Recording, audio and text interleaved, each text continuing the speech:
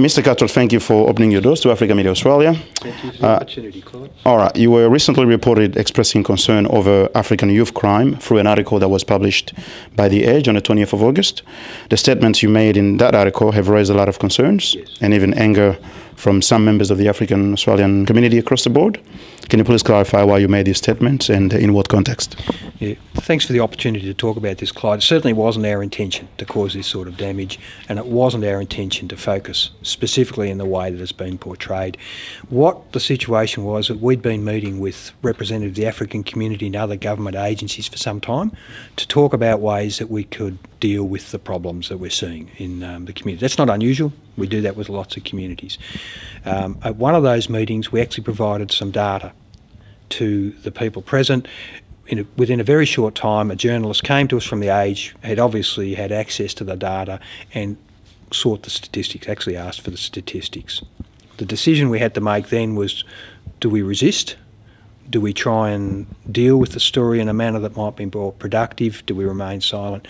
Rightly or wrongly, I chose to be interviewed by the journalist and to give him those statistics. He would always have been able to get the statistics one way or another.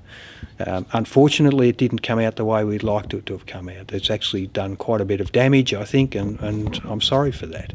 All right, so are you saying the police were responding to media solicitations? It wasn't a proactive step that was taken to go into the media to talk about these statistics? No, exactly right. We didn't. Our preference would have been that they didn't become public, and certainly not in the manner they did. The journalist had access to material. It wasn't the same statistics, but it was very similar. So that was the choice we made. And in that article, some of the statements that you're reported to have made make reference to Cronulla and London riots. Can you tell us why you made those reference? Yeah, Clyde, like you and I are talking now, we had a conversation with the journalist over half an hour. And towards the end of that interview, one of the things I was trying to say to him is, if we don't deal with disengaged youth, in the long term, you end up with you end up with long-term disengaged kids who are very problematic and who don't have opportunities. What I was trying to say is, always we're trying to deal with problems early on so that in 10 years' time we don't have the sort of problems that you might have seen elsewhere. But you understand that that simple comparison with Cronulla and London may actually go the other way and provide a more negative sort of connotation to what you were saying. Yeah, and that's what's happened now. I don't think the journalist reported it in that manner, but as often happens with the headlines and some of the quotes that the sub-editors use, it certainly came out that way.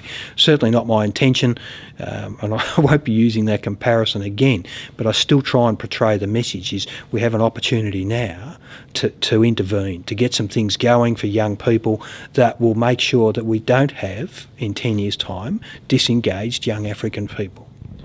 And getting back to the meeting that you organised prior to the statistics being released through that article, I guess now that the overall statistics have been released, we understand that crimes committed by Africans, youth groups from African background, are less than 1% of the overall crime. Basically, why did you have, in the first place, you have to have that meeting if the level of crime is so low? So the total numbers of crime are low, but the number of people charged per head of population are very high. So while it's a small contribution to the total number of crime for the population, it's still quite high and quite concerning to us.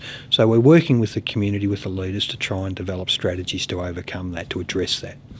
And for instance, it's one of the statements you made saying that African youth are, likely far time to commit crime than members of the wider community. If we look at youth generally, these groups tend to commit more crime than the rest of the community. Yes. Do you know, for instance, the same statistic for Caucasian youths compared to the wider community? Yes, I do. We've actually done some work around that, and while it's less concerning, it's still a concern. So the African youth, even compared to other groups of youth, are still overrepresented. By how much? I couldn't give you exact figures, but it's say twice generally. Again, I can't give exact figures, but it's in that sort of order of magnitude. And wouldn't that be sort of the general figure for all youth groups? No, I'm saying compared to other youth groups. So when we adjust for age, it's still an overrepresentation. Clyde, we need to put this in context too.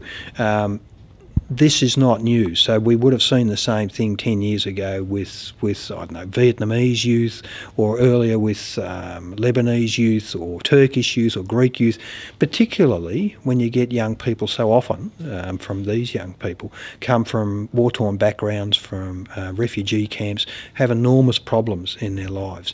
What we were trying to achieve is to recognise that and to work with the young people so they actually do have access to education, they do have access to employment, so they do have the opportunities that other kids in our community have. Okay, many African individuals and community leaders and even youth groups think that your statement in the media amounts to racial profiling. What have you got to say to that? So I've spoken to you about the background as to why it occurred. Look, ever since that article, of course, I think about what will we have done differently. I'm still of the situation where the material was already out there. We made a choice to try and influence it. On this occasion, that didn't work. And also, actually, getting back to the meeting that was organized, apparently it said that the police only selected a number of people who went to that meeting. It wasn't widely publicized within the broader African community. Is that correct? Yes, and that's not unusual. It wasn't intended to be a community consultation. This is a group of people who we thought might be able to help us or might be able to influence actions in the community. So we met with that group. It was a small group.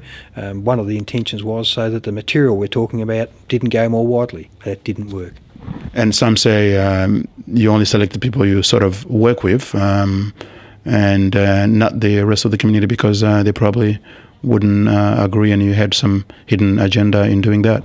Well, we're always going to be criticised for that. I think we find out with any group, you choose people, then others will say, well, why didn't you choose me? I represent this group more broadly, or I represent that group. And that's one of the challenges we have working with any community group. Do you fear that because of these type of media publications, and I understand a degree of it has been blown out by the media, but the fundamentals of it may actually end up hurting Africans more than they help? It helps them? But that's certainly a concern. And looking at the reaction and listening to the commentators since, that's certainly a concern. It's certainly something that might have happened on this occasion. It's just one of the things I'd like to draw a comparison with. Around the same time, we actually publicised some work that police and young African people in the Dandenong area are doing around African youth leadership. I mean, that gets very little coverage, but when you get this sort of sensational material, it gets much broader coverage. Yet the interest is in the bad stories, not in the good stories. And the police has a lot of experience dealing with the media, and with your experience as well as an assistant police commissioner, when you had that interview with the journalist, do you take any precautions to some degree, because you may not control much what the media does after that, but was there anything that you did in particular to ensure that it doesn't get taken out of context? Well, we knew that the journalist was talking to at least one other African community leader, and we were optimistic that the story would come out in a way that was supportive to say, here's a problem, we're working on it, we need community help to continue to work on it. It didn't get interpreted that way, and I'm still not sure that that was even the journalist's fault. I think the journalist had the best of intentions in publishing the story. You say I'm experienced, but one of the challenges of my job is balancing the need for the community to know, to be able to be engaged, and being seen as alarmist. So on this occasion, it was seen more as alarmist than helpful.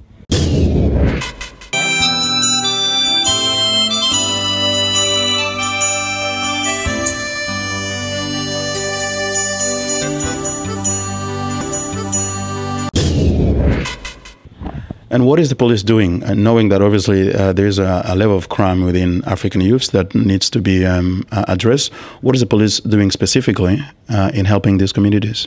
So I spoke about the African Youth Leadership Program in Dandenong.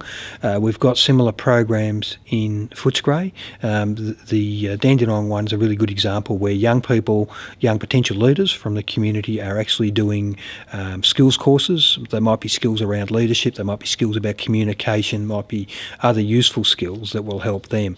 In Footscray there are more generalist courses. We've been doing similar things in Sunshine and the Brimbank community. As you'd expect, we try and do the interactions too at the local level, the football games, those sort of events, so the police, young Africans experience each other in a non-threatening way. And are these Victoria Police initiated programs, or are they just programs from anywhere where Victoria Police comes into it and trying to make something out of it in the best way? It both. I mean, one of the things I need to say is we can't do this alone. We need the community to help us, which is what we were trying to achieve there, was one of those things. So none of these programs would work with just the police, and they probably wouldn't work as well with just a small community group. Challenges like this need the community, the government agencies, police, all to work together.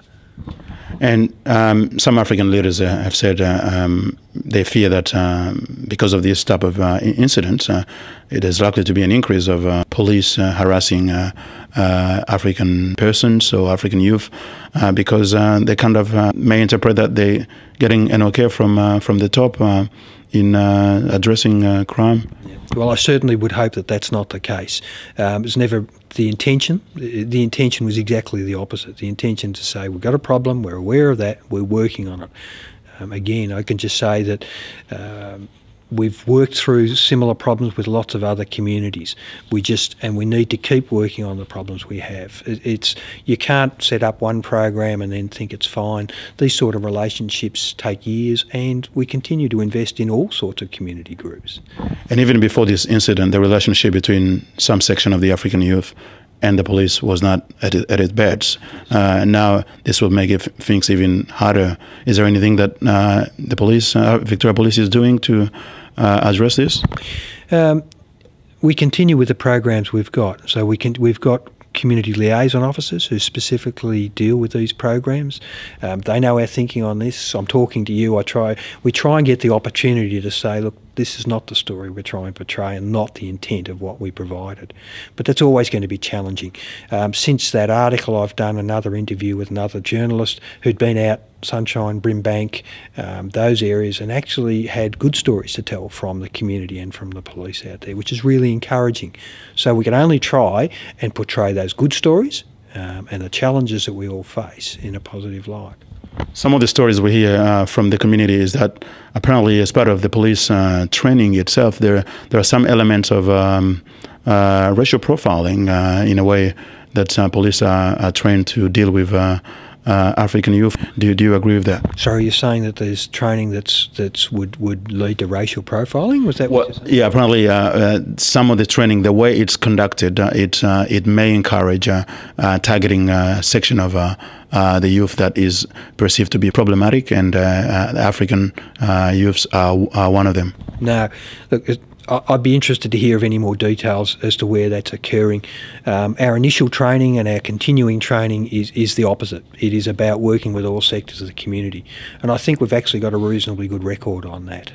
So I'd be very concerned if that's being said. One of the things we do have to recognise, though, is part of our job as to police is to identify high-risk times, locations, age groups, people.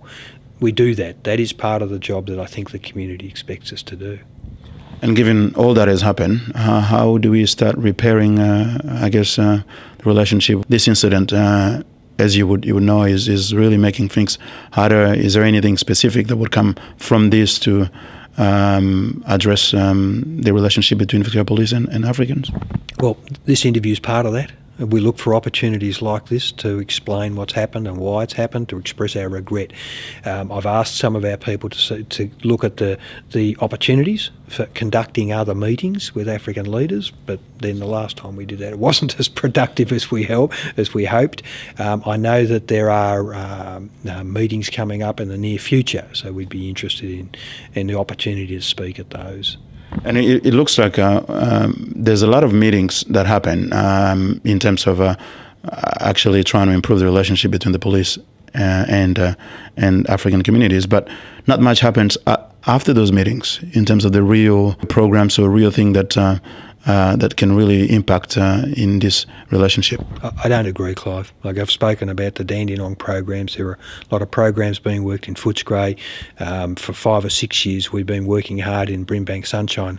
When I was a superintendent there in, I think, 2006, 2007, we worked with Victoria University then to identify the challenges, to talk about ways that we could better communicate with African youth. We've been doing this for a long time, so to say that nothing comes out of the meetings, I don't think's fair.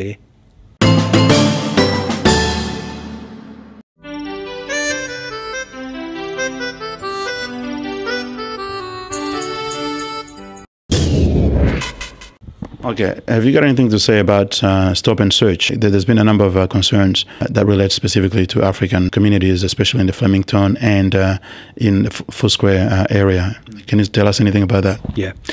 One of the things that our intelligence does tell us, and that we do know, is that we're getting robberies by groups of young men. That is clear. It's not just African young men, it might be white young men, mixed race groups of young men, but the common theme is that groups of young men are committing robberies in the street and they're very violent. As part of that, one of the things that I'd require my police to do is to talk to groups of young men. We would be looking to make sure that if they're going out, that they've got good intentions, that they're not alcohol affected, that they're not carrying weapons. So part of our routine operations, I'd expect police to stop and talk to those young people, particularly if they're in public transport locations or they're in the CBD, those sorts of areas. But it appears that in using that power and addressing that problem, some section of the youth, especially African youth, are being targeted more than others. Yes, yeah, and I've heard that. We're concerned about that.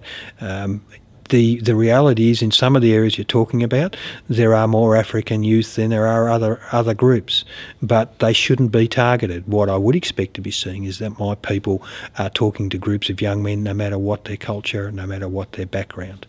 With regards to that use of power for stop and search, has there been any evidence of abuse by members of the Victoria Police? Well, from time to time, my members will make mistakes. That happens. I won't say there's no evidence that people in the past or in the present won't do things wrong, but we need to hear about those. But say, by and large, our people are doing the things that we need them to do, and that is to protect the whole community. Some youth have indicated, for instance, and I know this specifically from the Flemington area because I interviewed one of them recently, when they've been having a lot of issues with members of the police, they see even sometimes that the same members of the police that they've been having issues with, when they moved out of Flemington, they actually promoted instead of demoted. What have you got to say?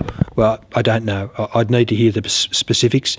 If there are specific examples, and it sounds like this is one, I'd be very interested to hear about those and to pursue them.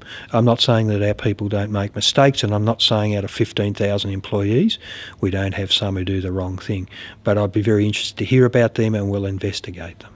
Are you prepared to apologise with regards to these media statements that have been made? I think, Clive, I did early on. If I didn't make that clear, I am sorry for the impact that's occurred. The challenge for me is, I still say, what would we have done differently? And any last message beyond that? Yeah. This was deeply regretful for what happened. This is very counterproductive. What we're trying to do is the exact opposite to what happened. So that is something I regret. Something I'm very sorry about, and something it'll take a lot of time for us to recover. But we still need to work together to meet the challenges that our young people have. And it's not just African young people, but in this case, that's what we're talking about. Mr. Cartwright, we thank you for your time to Africa Media Australia. Thank you.